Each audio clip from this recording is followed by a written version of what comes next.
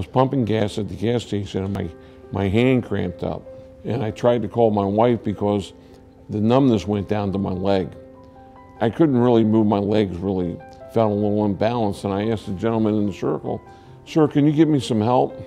I got a call from the emergency room here that said, "I believe we have your husband and he's having a stroke."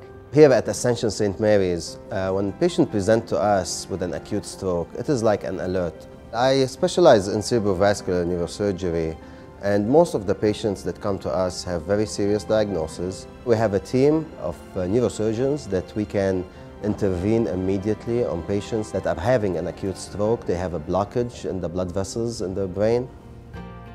Every morning, Dr. Adel was in there talking to me, you know, this is what we see, this is what we found, we're going to check one more thing, and really did above and beyond kind of the call of duty. The communication was absolutely great.